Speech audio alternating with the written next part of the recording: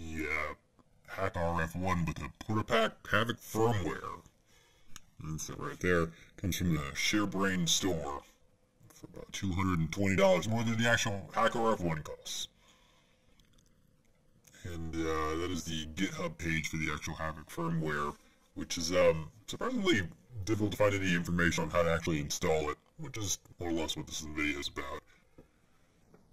And I think that's called the DFU tool, which is what they suggest to actually install it. I want to say it's on Linux, but they have a Windows version, and it doesn't work.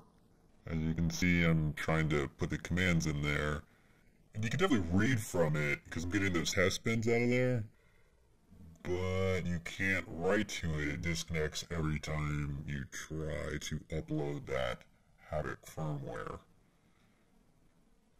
And that's command line action. So the good hacks is in the command line, you know? Files are in the computer. Just put that command there. Too lazy to actually, like, type it in, so I just copy and paste everything. And there it is right there, kind of booted me out. Didn't really understand why it was doing that. I think that's DFU tool 8, version 8, I think. Doing some more stuff in there. This segment's going on a little bit longer than I thought. Alright, this is how I actually did it. By downloading the firmware tool that's actually on the Portapack page. I think it's a GitHub page, and this is a tool that comes with it. And it's also a command line tool, but it's in a .bat, and I had a long drive the other day, and I realized that I could probably just edit the .bat to upload the Havoc firmware through Windows, and it worked beautifully. And that's me going through that.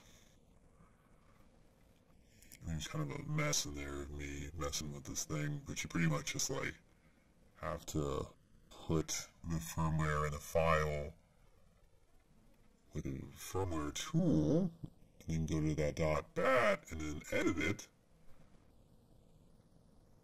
There we go, that's the original one. And it has the actual Portapack firmware in there, right there, that .bin. That's what you gotta change. X out of there.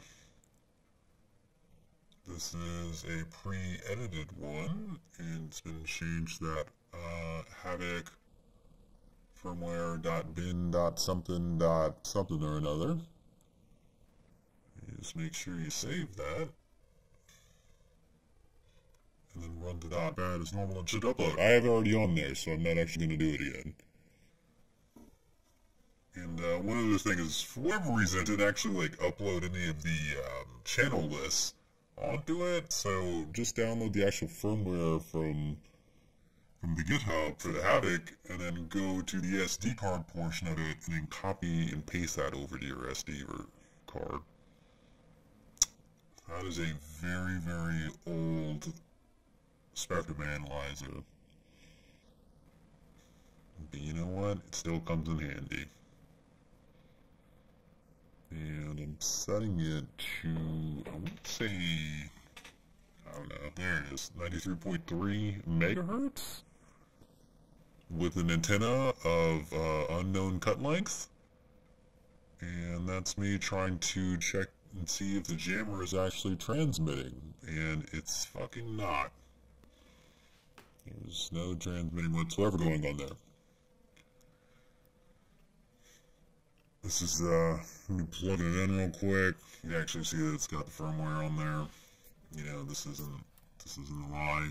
This is actually how I did it. Got a little knight holding a Yagi antenna. And there's the menu for it. A little bit more colorful than the real one.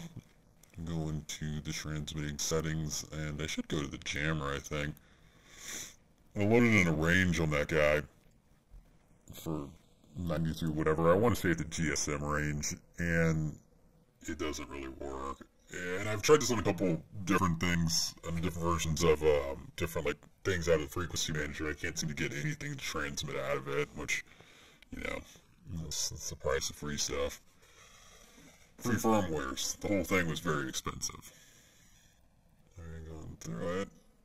That's a GPRS channel. It really doesn't matter, because, like, it's going through frequency range for jamming anyway, so, like, you should be able to see it on Frequency Analyzer pretty easily, even with incorrectly cut antennas and low transmitting power and what have you. Like, you should be able to see a change in the waveform on that. Just not happening. I don't know what's wrong, because I'll probably wait for the next firmware update and see if that fixes anything.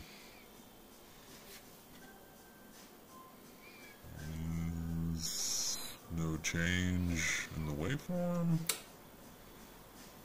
And turn the decibels down on that to see if I could find it.